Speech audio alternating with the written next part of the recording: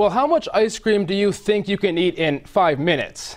Well, Herrell's Ice Cream in Northampton hosted its first great ice cream eating competition, where competitors put that question to the test.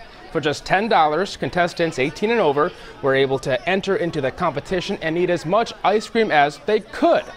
Dozens filled the ice cream shop to cheer on the 20 contestants. 22 News spoke to the owner of Herrell's, who said fun events like this help bring people into the city during a time when most people just want to stay home. It's just a lot of fun. It's to bring people into Northampton and enjoy themselves and to show what a great, area we have and a great city we have.